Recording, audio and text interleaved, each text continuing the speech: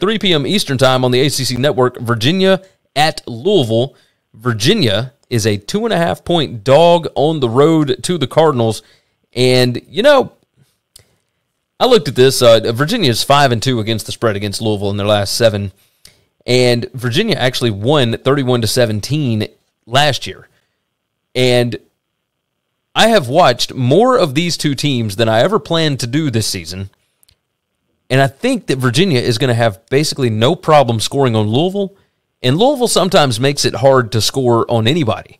So I think, maybe I missaid that. I think that Louisville finds it difficult to score on anybody. How's that?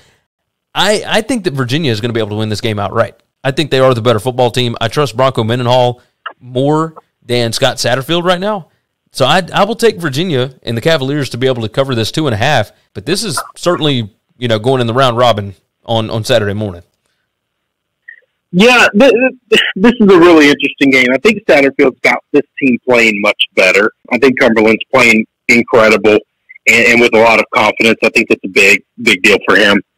And I might lay the points. I'm going to take the home team. I'm going to take Louisville. Okay, I can get with that. So, I mean, would it surprise me? Louisville's got some playmakers. Malik Cunningham has played significantly better. They have found guys around him as well. But, I think, man, that Virginia passing game is something else. Something else.